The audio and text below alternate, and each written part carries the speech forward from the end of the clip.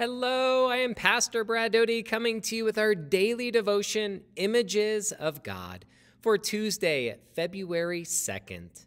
Our theme for today is God is Peace.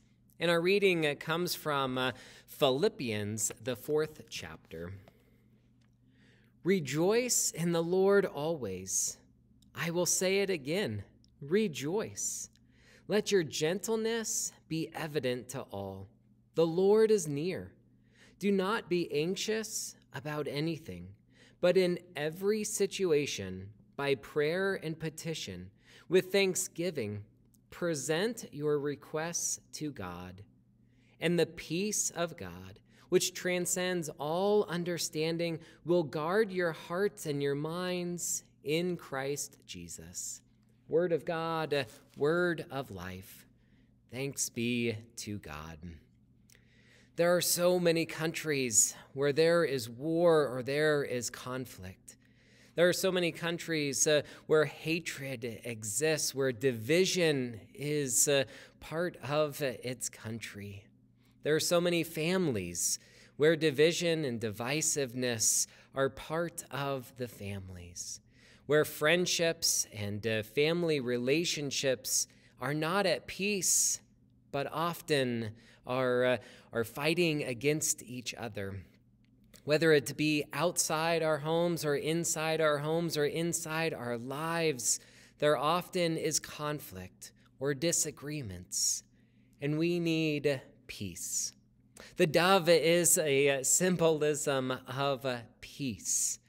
We need God's peace in our lives, for God is peace. 2 Thessalonians 3:16 says, "Now may the Lord of peace himself give you peace at all times in all ways. The Lord be with you all." We need peace.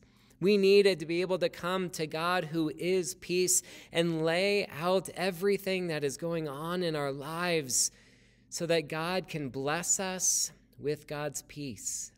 Again, in 1 Peter 5:7, it says, "Cast all your anxiety on him because he cares for you." We are looking for peace. We can lay those things, our anxieties, before God, before the foot of the cross of Jesus, so that God can give us peace. God cares for you and loves you. God wants you to be at peace. So whatever is going on in your lives, may you come to God, bringing these things and laying them before Jesus, letting God take care of them. Yes, we probably still, because we are human, be anxious or fearful because of things, but when we lay them down before God, we're able to let God handle them and take care of them, laying them before God. And we can have a sense of peace because God is peace. Let us pray. God of peace, we pray that you may walk with us through our conflicts, through our trials, through the issues that are going on in our lives. Lord, you know us and you know what's going on in our lives. Bring us peace. May we have your peace, and may we be able to bring those things that cause anxiety and fear and conflict in our lives, may we bring them to you, and may you bless us with your peace. In Jesus' name we pray. Amen.